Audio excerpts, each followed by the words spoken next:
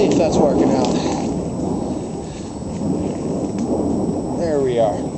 Okay. Out here in the woods doing some metal detecting today. Turns out it's pretty much a little thick.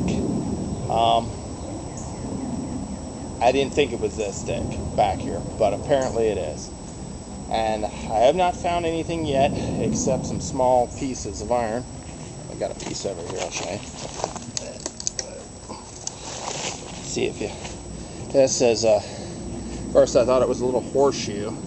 I decided to dig it anyway. She was popping up about 6 inches. Figured, a little bit of iron, what the hell. Turn around, it's actually a... looks to be like a tie rod, and it's got threads all the way around the side. You probably can't really see it very well, but it's all got these little threads here, and then it's all flat. That turned out I just found a piece of crap, but nonetheless, getting back into the digging, let you know what I'm using here.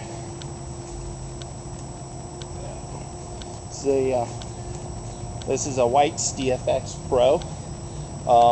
This is probably about, let's say about 10 years old, but it's still one of their top of the lines, about maybe 2 or 3 down, but right now, because they got better computers and stuff like that out there today.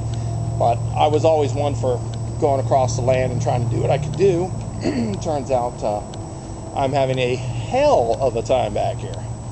And only piece of other equipment I use is basically this is the shovel, obviously, but I always cut them down. These are track shovels. They're quite longer. They're usually about this long, and all I do is make a little point on the back of it, and I'll cut it off and then resharpen it. That gives you a lot more strength in this handle area. Kind of short, gives you what you need to do. Light and easy. So, but other than that, I'm just letting you know I've been busy as hell. Sorry I haven't been back on YouTube, doing the best I can. And I just want to show you the area a little bit of where I'm at, and if you see this, you'll see how thick it is. And it's a little hard to get back here and do anything. So I'm going to try to find some easier spots, and I will be back with hopefully some relics for this year. And I'm going to give it all I got and try a little something different.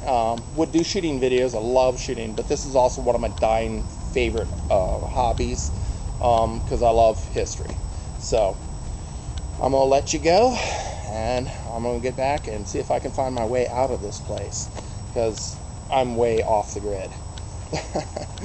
Alright, you guys take it easy, and I will catch up to you. Bye.